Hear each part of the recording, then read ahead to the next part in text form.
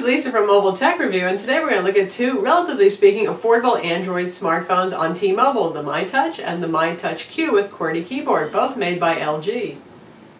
So these are two moderately affordable Android smartphones available on T-Mobile, and they're in the MyTouch line. That's T-Mobile's brand for a variety of phones, actually, over a period of time. They've gone as high as the MyTouch 4G and 4G Sly, which are pretty high-end phones, and they all feature things like the Genius button. You can see there's a software Genius button right here. There's a hardware Genius button here, and that brings up a nuanced voice command on steroids kind of feature. You can use voice command to control your phone. You can even have it read messages aloud to you, and you can compose text messages, which is nice.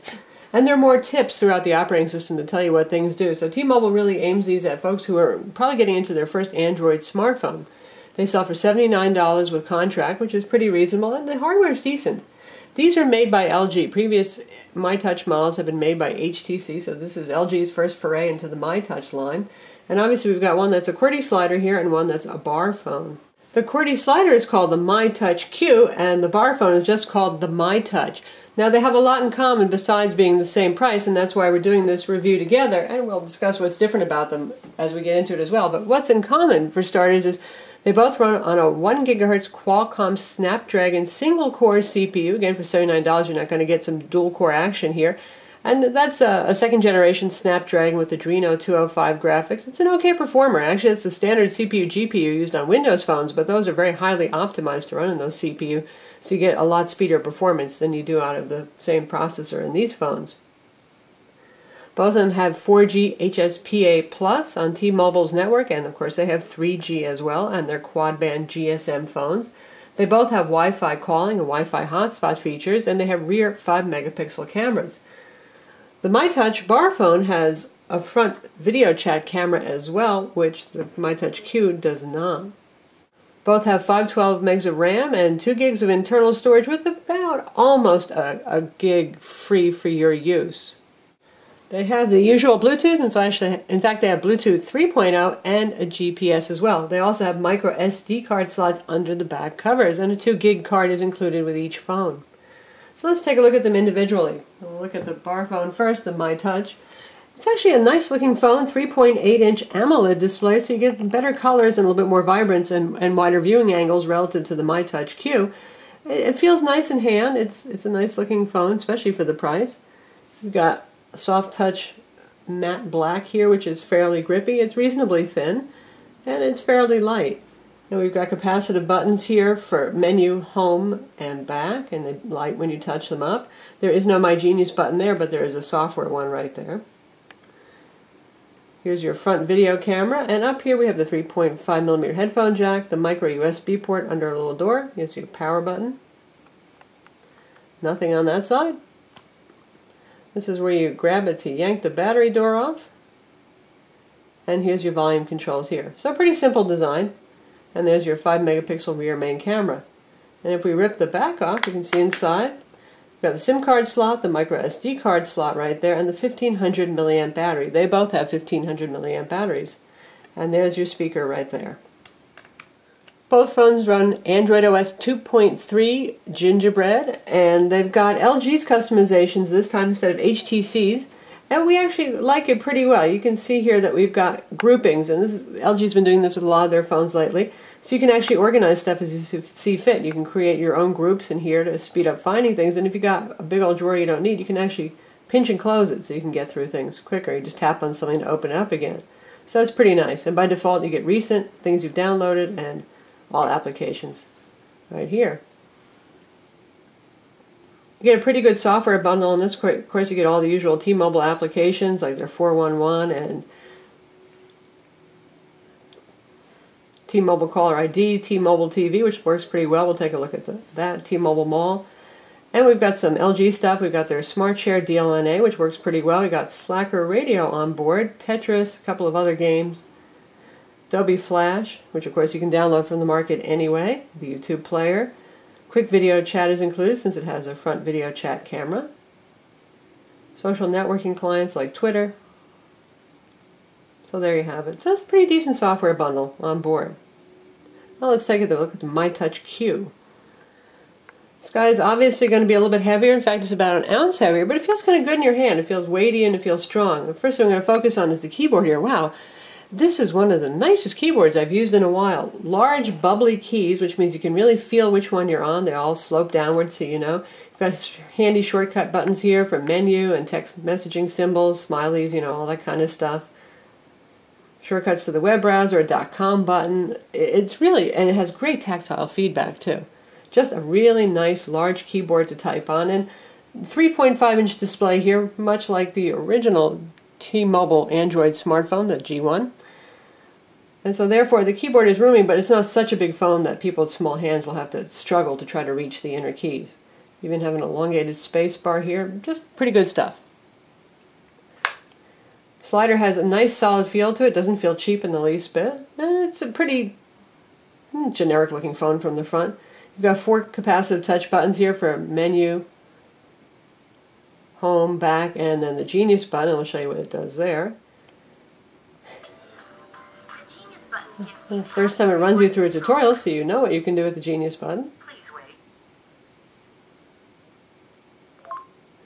And you've got call, send text message, navigate, search, stuff like that. So it's pretty handy for voice control. Same launcher style Android OS version, so we've got the soft launcher here, and if you tap on it you can see the same collapsible list of applications here.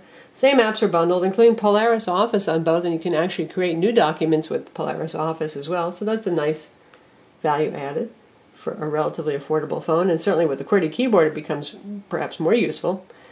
Over on the side here you can see it's thicker because it is a slider, but it's not super duper chunky or anything like that either, not bad. Here's your micro USB port, not covered on this one, the 3.5mm headphone jack. Power button, microphone hole up here, volume controls, a similar design to the MyTouch. Here's your speaker grill here, your 5-megapixel camera with your LED flash. And if we take off the back cover, SIM card slot, micro SD card slot, and again the 1500 milliamp battery, the same one that's used in the MyTouch Q. Now here's the MyTouch Q's fatal flaw. This has a real old school half VGA display. That means 320 by 480 pixels. Again, like the original G1. Hardly any phone runs at such a low resolution anymore. And it's just a very average quality TFT LCD display, which means viewing angles are pretty poor on it.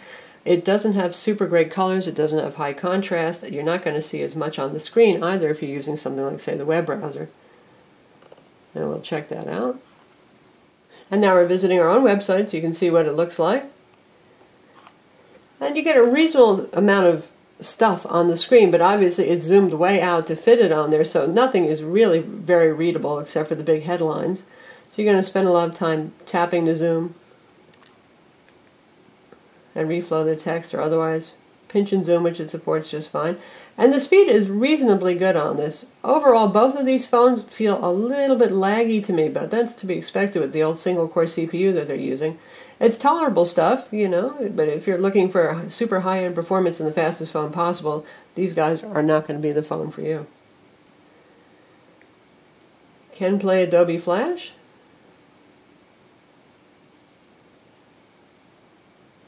Though our display is not even 480p, we'll check it out at the 360p resolution and see how it goes. And this is streaming over T-Mobile's HSPA Plus 4G network.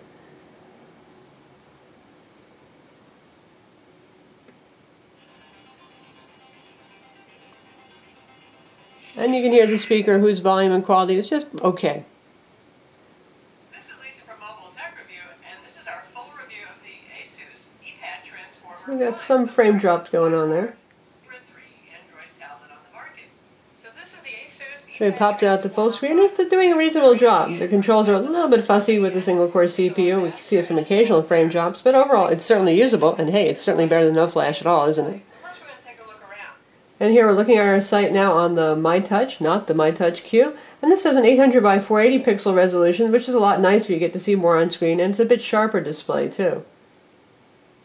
Same pinch zooming support, same Adobe Flash. And again, you can see it's a little bit laggy here. And if you do things like fiddle with settings or tap on the URL to get up the keyboard, you might see a little bit of delay there. But it's certainly a usable phone, especially if you're on a budget or if it's your first smartphone. In terms of multimedia, you get T-Mobile TV. We'll check that in a minute. And of course, the built-in YouTube player is there. You can also load Netflix on both of these bad boys. And for call quality and reception, they both have pretty good reception. Definitely average to better than average on T-Mobile. And call quality on the MyTouch Q, the QWERTY guy, wow, very nice call quality. Clear and sharp on both ends, pretty good volume. And the MyTouch bar phone, well, just okay call quality. It's not terrible or anything like that, but it's not as impressively sharp and clear as the slider is. Why don't we take a look at T-Mobile TV now. So now we're in T-Mobile TV, which is a pretty nice app. It costs you $10 a month if you want to use it. You do get a 30-day trial to give it a go, and it does on-demand and it does streaming TV stuff. You get a lot of popular TV shows on here, and let's check out one now so you can see the quality. And we're going to play this over HSPA plus 4G.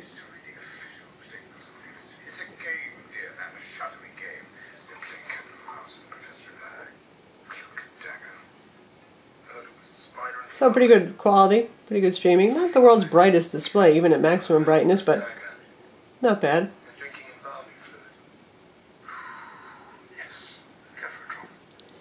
That's T-Mobile TV.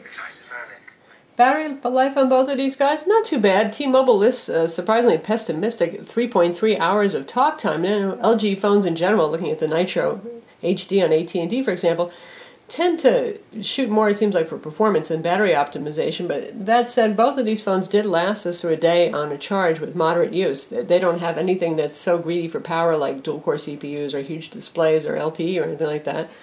So they should be fine, and 1500 milliamps is a reasonably adequate battery capacity for these phones. Now in terms of gaming, it's going to be a bit harder to find games for the MyTouch Q at this point, given its relatively low-resolution display. Most phones are 800 by 40 pixels these days, and games really are optimized for particular display resolutions, but you should be able to find some casual games to play on there, and even the occasional 3D game maybe. You'll have a wider selection with the MyTouch, but the limiting factor on both of these guys is going to be the single-core CPU. Now, there's plenty of games out there that will run, including casual games, but you're not going to be playing cutting-edge Tegra Zone games, obviously, on these phones. So that's the T-Mobile MyTouch and the MyTouch Q. Both are available now for $79.99 with a contract, obviously, on T-Mobile. Phones are made by LG. I'm Lisa from Mobile Tech Review. Don't forget to subscribe to our YouTube channel.